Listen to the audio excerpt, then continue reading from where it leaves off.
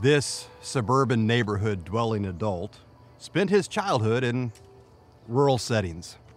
If I learned one thing about growing stuff, it's this. When you take care of your soil, you take care of your whole garden. Tilling the soil ensures that healthy things will grow from it, that new life will soon emerge. Jesus shares about this concept in his parable of the sower. He shares in Matthew chapter 13. A farmer went out to sow his seed.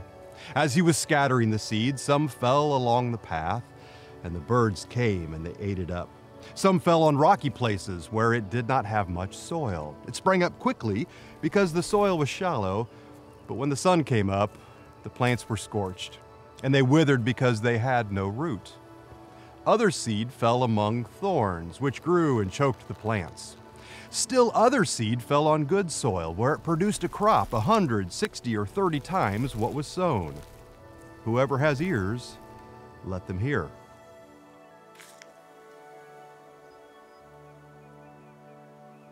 This story has always fascinated me. For the farmers in Jesus' day, listen, the rocks were their irrigation system. As the morning dew settled, it rolled off the sides of the rocks, and that little drink of water became sustenance for little seedlings. It gave each seed hydration to fuel new life. Jesus posed the problem, though. What happens to the seed that falls on those rocks? Well, for farmers in our day. By the way, according to Jesus' parable, if you are a Jesus follower, you're also a farmer. And farmers tell me soil quality matters.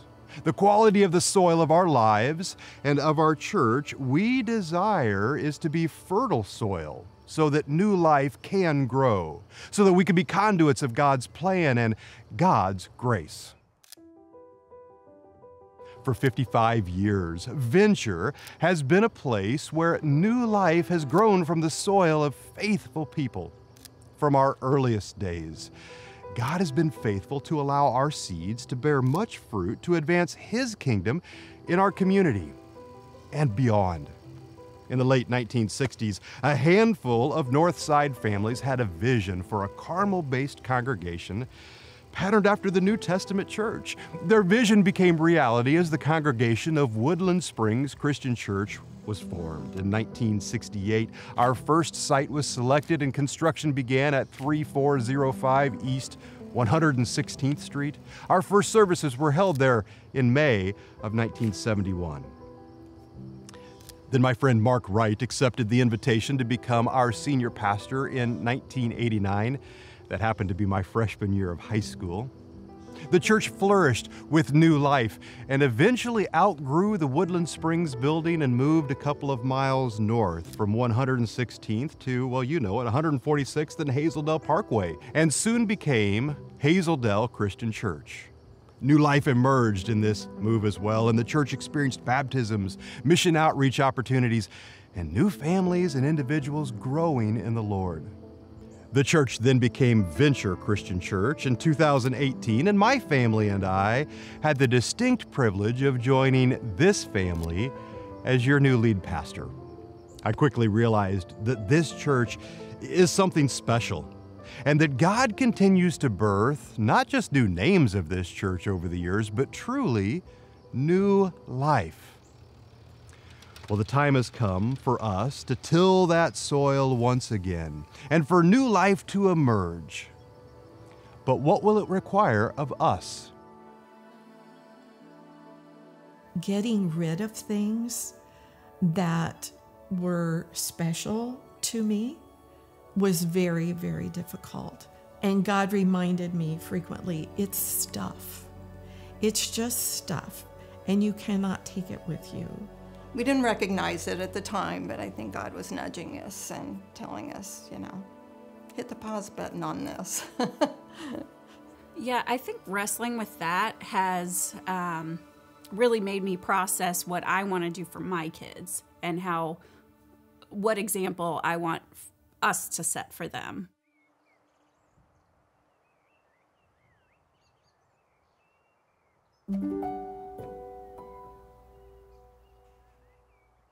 I am reminded of the Apostle Paul's words to his apprentice Timothy in his first letter to him, chapter 6. Let's pick up at verse 6. But godliness with contentment is great gain. For we brought nothing into the world, and we can take nothing out of it. But if we have food and clothing, well, we will be content with that. Paul goes on to warn us of worldly temptations that will distract us on earth from the eternal purposes that he has for us. And then he goes on to say in verse 11, pursue righteousness, godliness, faith, love, endurance, and gentleness. He says, fight the good fight of the faith. Take hold of the eternal life to which you were called when you made your good confession in the presence of many witnesses. See, the new life is the eternal life. A friend once said to me, if it doesn't matter for eternity, it doesn't matter. Venture family, I want to live a life that matters for eternity. And God is calling us as a church family into some exciting new ventures over the next couple of years. I want to be poised as a follower of Jesus to take hold of them and to make my life count. So we're aptly calling this new season of ministry New Life. New life is first and foremost what God seeks to do in us in this season. That is our primary goal, that God would till the soil of our lives, of our faith, of our generosity in ways that cause our lives to bear fruit that points more people to Him. New life is secondly about the mission God seeks to advance through venture. There are three components to it. The first is new life for others. Venture has long had a missions heart. I love that about our church. And we seek to raise that temperature of local and global missions. Locally, we seek to be a part of the solution to those families who are struggling to be able to afford daycare for their children. We want to put an emphasis on a mental health initiative to empower and equip each one of us to better serve one another in the mental health crisis. We plan to invest in a local partnership with an organization called Same As You and serve young adults with developmental disabilities to help them live the life that they imagine. Same As You is filling a need for more meaningful activities and programming that often stop when those students leave the school system. We want to provide an opportunity to our food pantry, our venture food pantry, to feed local families that are experiencing food insecurity today. We also desire to upgrade our outdoor space so that you can invite your one to come join you in our church backyard, to play together. Have you ever stepped out back in our backyard? Could you envision what this space could be used for to minister to others? It's an amazing space. It's nearly an empty canvas. COVID taught me several things. One thing it taught me through our Worship on the Lawn gatherings: when we offer a blank canvas to God, He's pretty good at filling in the brush strokes. I can envision a park-like setting out here. Maybe pickleball or basketball or other inviting environments. How cool would it be to invest in some outdoor environments for you to host your one right here in our backyard? We believe that if they join us in the backyard, maybe you can intentionally encourage them to join us in the living room to meet the living God. Nationally, we desire to invest more in church planting through our partnership with Stadia, and to even host a boot camp for church planters right here at Venture.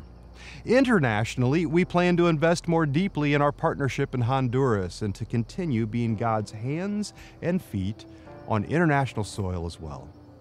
Bottom line, we seek to bring new life to others in every way we can in this season. The second component is new life for generations.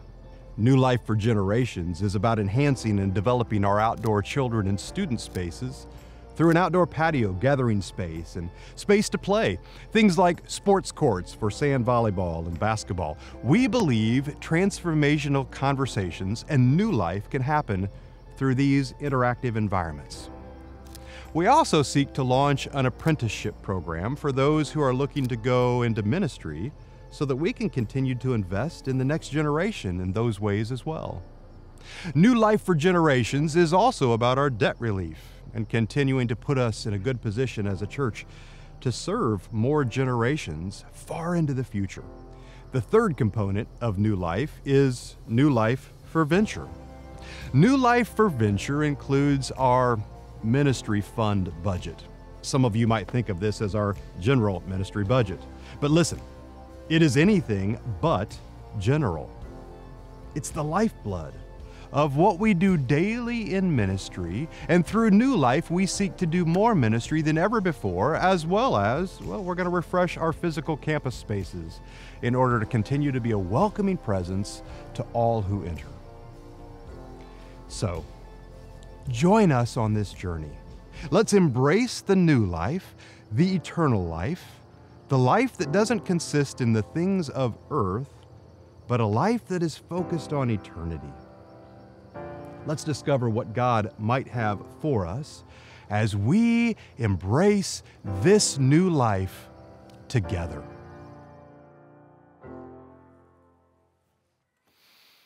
Yes, that moment in the service a bit ago when Caleb led us to take a deep breath and let it out. I feel that all morning this morning. We've been praying about this moment for over a year now, gearing up for over a year now. I can't wait to see what God does over the next 5 weeks in us and through us. You heard me say in that video, a friend told me one time, if it doesn't matter for eternity, it just plain doesn't matter.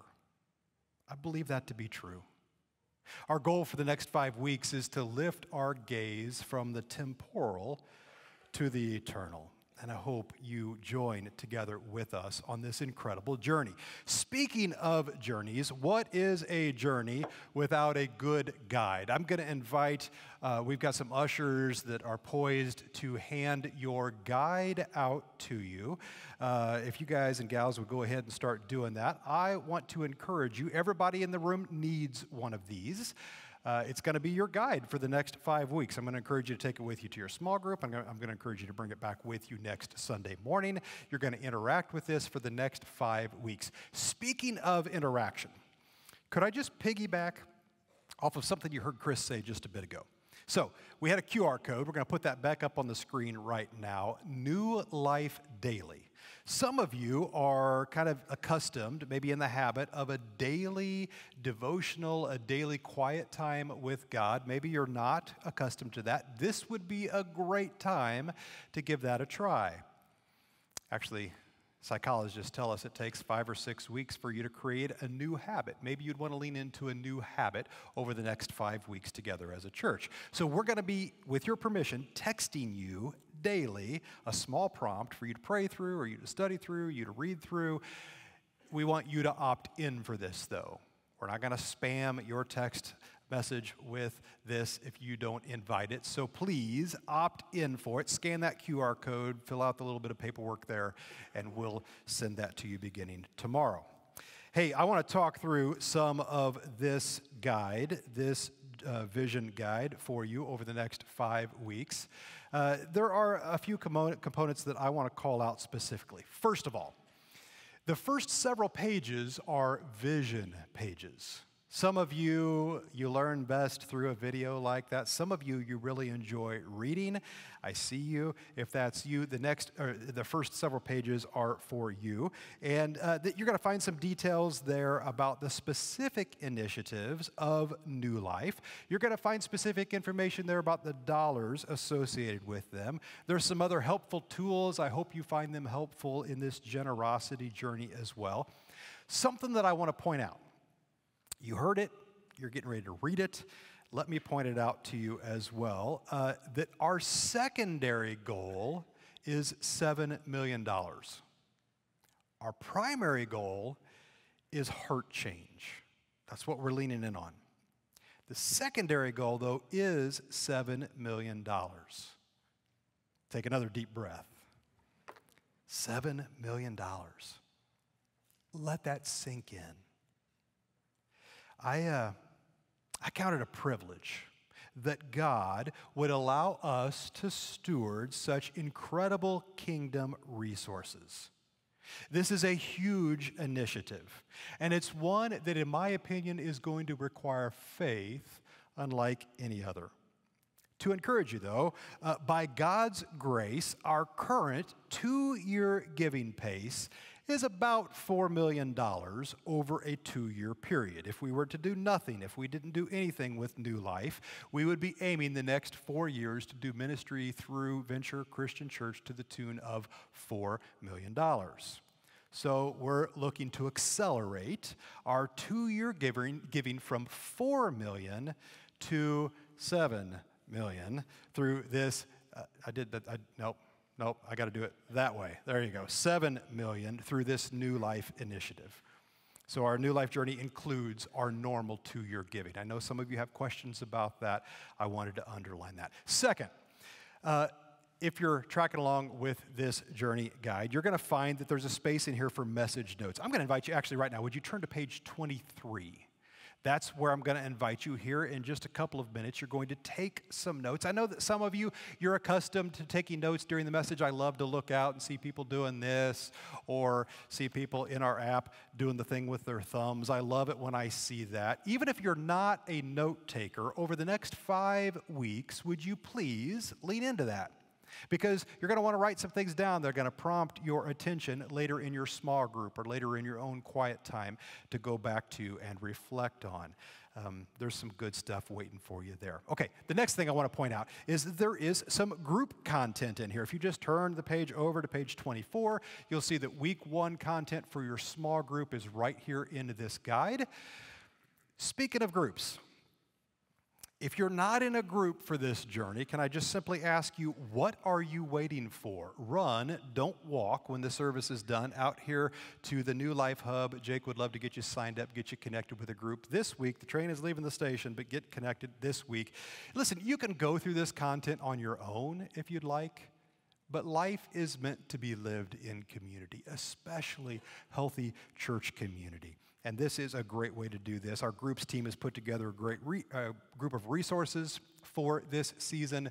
You don't want to miss out on that opportunity. Okay, lastly, you found this commitment card tucked into the book. And I want to give you one specific action step with this week. We'll come back to it. Other weeks, I'll explain more from this commitment card. But this week, I'm going to encourage you to simply pray.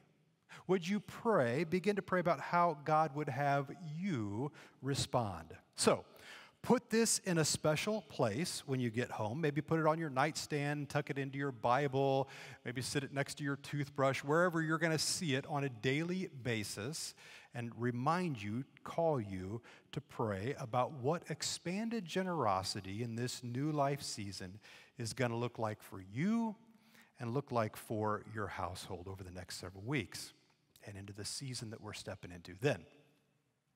On Sunday, November 19th, we're going to have the opportunity as a church to commit to generosity together for the next 2 years on our very special church-wide Commitment Sunday. Mark your calendars. Don't miss that.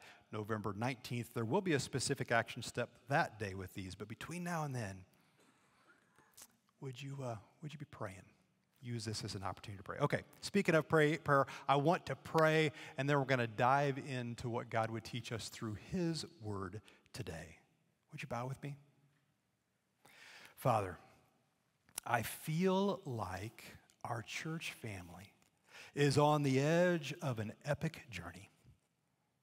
Lord, as we pack the bags, as we gear up, as we prepare our hearts and our minds for the journey, we invite you to speak loudly, clearly to our hearts and our minds today. Lord, we can't wait to see what you seek to do in us, and Lord, by your grace, what you would seek to do through us. It's in your name, in Jesus' name we pray. Amen. Maybe you heard me say this in the video a bit ago. The quality of the soil determines the quality of the life. The quality of the soil determines the quality of the life. Listen, I have lived farm adjacent pretty much my entire life. Not on the farm, you understand. My dad's a psychologist. My mom was a school teacher. I didn't grow up on a farm, but I did grow up farm adjacent. My adolescence, oh my goodness. We lived downwind of a hog farm. I'll give you just a minute to absorb the truth of that statement.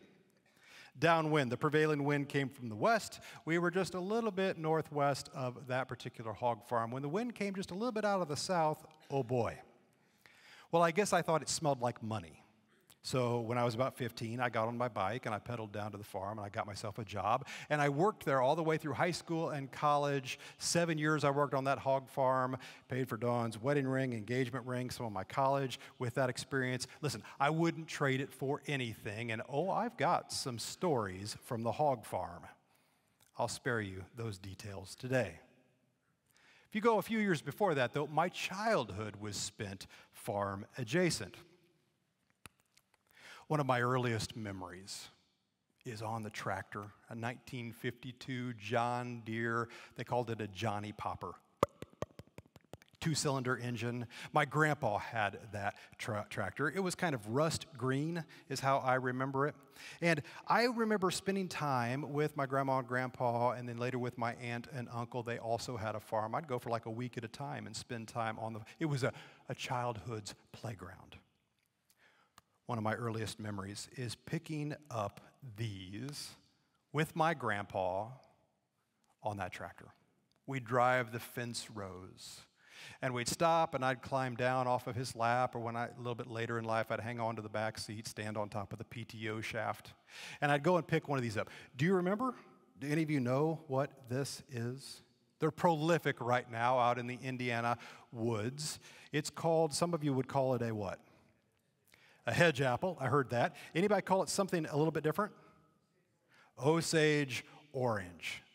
As a little child, I hear apple and I hear orange, and I think, oh yeah, I like both of those. And Grandma and Grandpa would say, no, that's not for you to eat. It's fruit. Kind of. My wife and I have a I think it's fun, little joke every fall. I go hunting, I pick these up in the woods, I bring them home, I put them in her kitchen. She does not laugh at it. They begin to rot. A few days later, she'll take it outside and throw it over the neighbor's fence. That's kind of what we do. And, generations from now, I suppose that there will be some hedge apples, some Osage orange trees growing across that fence line. Why? Because this is a kind of fruit. There's seeds inside of it. New life is meant to emerge from it. By the way, generosity, I've got some pictures of where I picked these up if you want to look at those.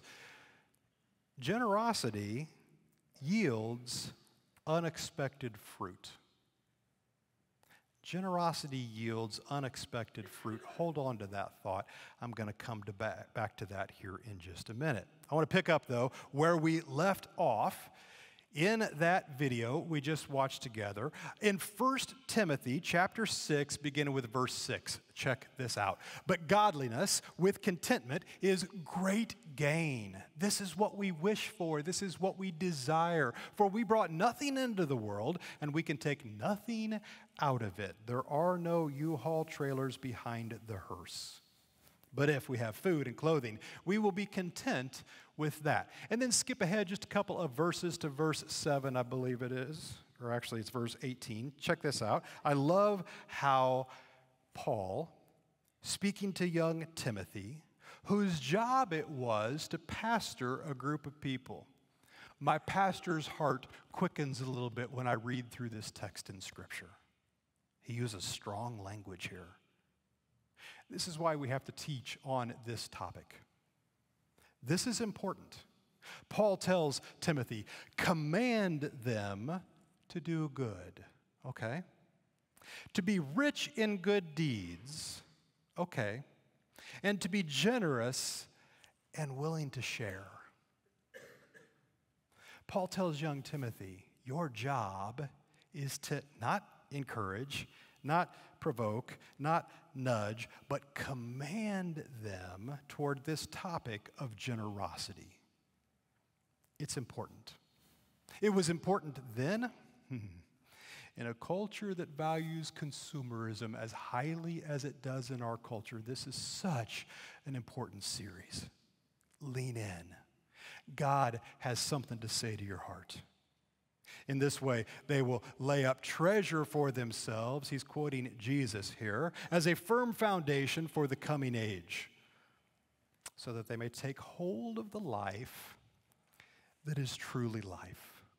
Could I suggest to you, over the next 5 weeks, that's what we're aiming for. To take hold of new life, to take hold of the life that is truly life. Now, can I suggest to you, in order to do this, first, you have to do this. Especially those things that we cling to so tightly. They are things, and they threaten to drag us down. In order to take hold of that life, you have to do this first. This is the posture that we approach the text for the next 5 weeks. The title of today's message is "The New Life is the Eternal Life." It is. This right here is a picture of eternity. By the way, in my opinion, my eternity began the moment I asked Jesus to be my Lord and my Savior. It might have even begun in those early days when my grandpa, likely driving around on the tractor, he was praying for my young heart. There were some seeds being planted then. I believe my eternity does not begin one of these days when, I get hit by a bus, or maybe I'll die of old age of natural causes. But when I go to be with Jesus in the sweet by and by, that is not my eternity exclusively. It began when I asked him to be Lord and my Savior of my life. And so why in the world am I not living like I'm in my eternity today? Can I encourage you to write down a couple of questions? Discuss these with your small group later. Here's the first one. Am I living in new life? Have I embraced that idea that my eternity began when I asked Jesus to be my Lord and I invited him to be my Savior? I said, "You're the boss. Command me how to live." That's what it means to be Lord, right? Am I living like that? Let me ask it a slightly different way.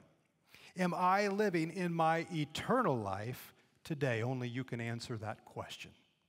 But spend some time over the next 5 weeks processing those questions. Listen, as we go on this new life journey, we're going to be looking at 2 specific chapters in Scripture. Why? Well, because they contain the longest continuous teaching on the topic of generosity. If you want to turn there with me, we're going to be in 2 Corinthians chapter 8 and chapter 9 for the next 5 weeks. You might even read those chapters on your own this next week in preparation.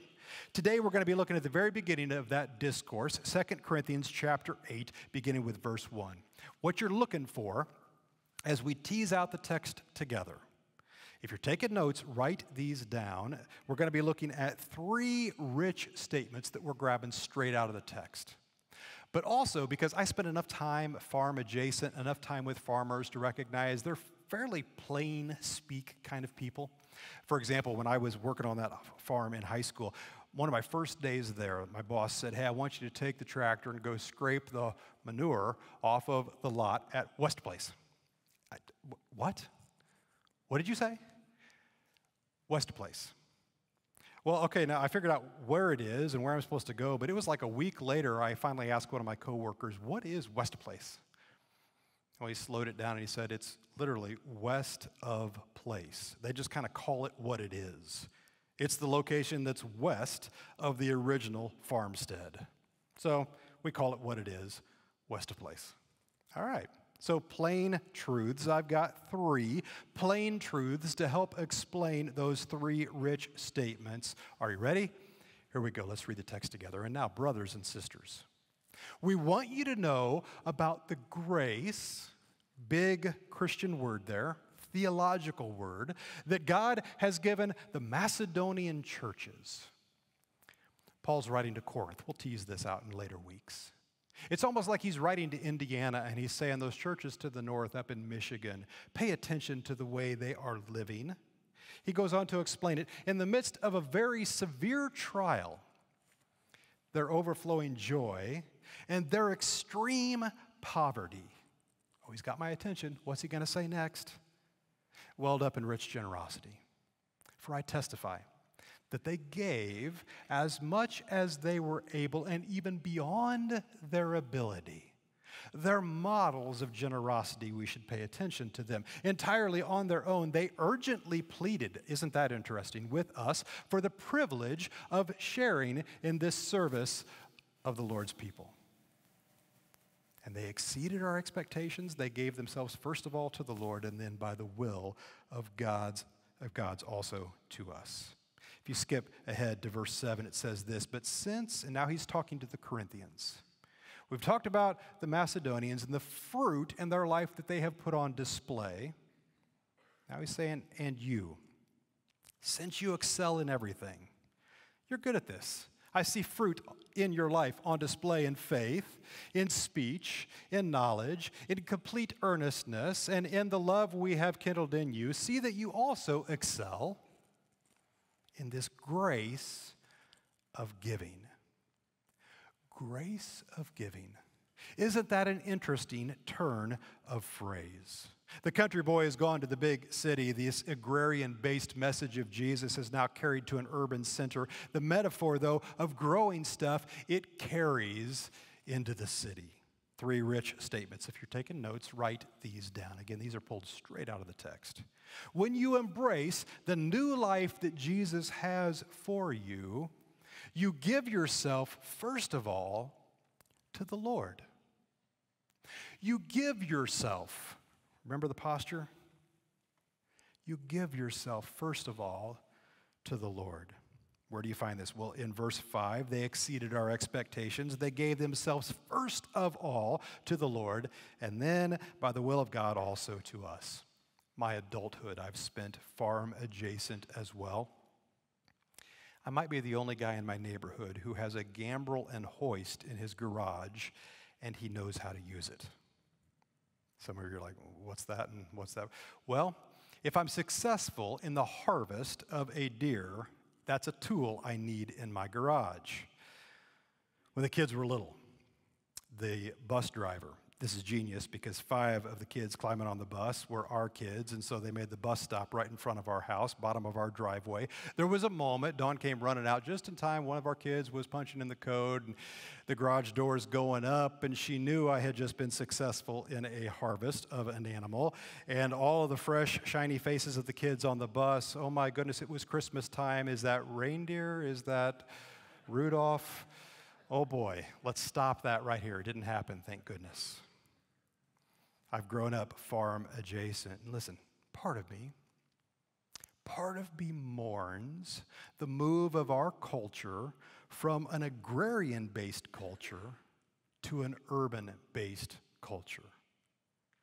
Not just because of what I enjoy doing on my day off, but I would wish upon my grandkids my experience.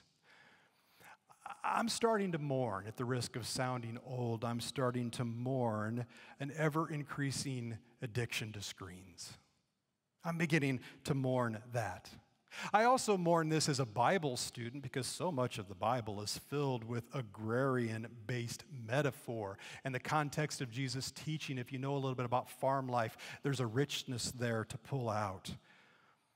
But don't some of you in your soul, do some of you resonate with this as well? When you gather together with your small group later, discuss this. Do you feel this a little bit in your soul? There's something going on in our culture right now. They're saying it's not going to be too awful long before they're going to try to implant AI, or there'll be an option for that, maybe even inside of your brain. And we're walking around as cyborgs today. We all have one of these and we carry it in our pocket. And oh, by the way, we kind of lust after that, don't we? Did you hear that the new iPhone 15 has come out? I hear it's made out of titanium. Why my 13's not good enough. I need a 15 now, don't I?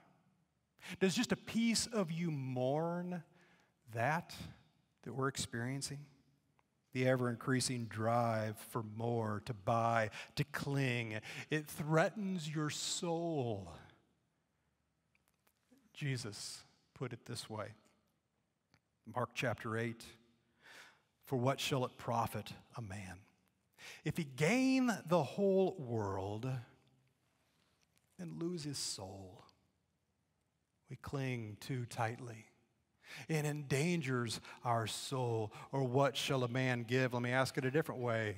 In exchange for his soul, what is your soul worth? Is it possible? There's some of this.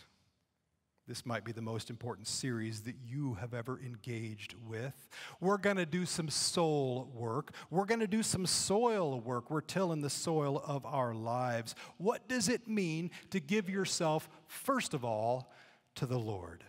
I told you there were 3 plain truths. Here's the first one. The root forecasts the fruit. You don't plant an Osage orange and expect to harvest a legit orange. You don't plant a hedge apple and expect to take a bite of, what do they call them, Granny Delicious something or other. I don't know, I love them, whatever they are, crisp. This time of year, those apples are awesome. You don't plant this and expect that. You harvest what you plant. Usually the root system forecasts whether you're taking a bite one of these days out of a juicy apple or a sweet grape or a tart cherry. For example, if you live for Black Friday, you miss out on the grace of giving that happens at Thanksgiving. You miss out on the good stuff that life is meant to be when we cling to the stuff that threatens to endanger our souls. Can we talk real quick about the theology of first? The theology of first. Jesus speaks of this in Matthew chapter 6. He says, but seek first in the Sermon on the Mount his kingdom. Do that first. And his righteousness, and then all these other things will be given to you as well. When you give yourself first of all to the Lord, it puts everything else into a new perspective. We're only 4 chapters into the Bible when we see first show up. There's Cain and Abel. You can hit that text yourself, and we see that Abel brought an offering, fat portions from some of the firstborn of his flock. Hit the next slide. The Lord looked with favor on the theology of firsts. You need to ask the question for yourself, what is first for me? What am I planting in the soil of my life? Why in the world were the Macedonian churches able to give so generously in the midst of such extreme poverty? Might I suggest to you what they planted, they were harvesting. We see the fruit of the Spirit on display in their lives. Love, joy, peace, patience, kindness, goodness, faithfulness, being generous and with self-control. Let me ask you this. How do you harvest self-control? How do you harvest that? Well, you don't plant greed. How do you harvest peace? Well, you don't plant consumerism. How do you harvest kindness and goodness? You don't plant keeping up with the Joneses and hoarding all of my stuff from the Joneses. The opposite of a theology of first is a theology of second. In other words, I'm terrified of living at second. This leads to a scarcity mentality. I have to keep, I have to gather, I have to hoard. How are the Macedonian churches able to give so generously in the evidence of such extreme poverty? It's because they gave themselves, first of all, to the Lord. Second rich statement. When you embrace the new life Jesus has for you, you plead. That's a strong word, isn't it? You plead for the privilege to participate in it. Verse 4, it says it very clearly there. They urgently pleaded with us for the privilege of sharing in this service to the Lord's people. Paul was encouraging these other believers in Corinth, and by the way, us today, to give like the Macedonian churches because they did it with such joy. We see joy on display there. They considered it a privilege to participate. Have you ever been at a dinner party and there's some appetizer that is so good, you just want everybody else to taste it as well? We were at a wedding not long ago, and the mother of the groom was busy taking pictures. I gathered the plate and said, oh, you've got to try this. We want to make sure these are good. By the way, usually the good thing is wrapped in bacon.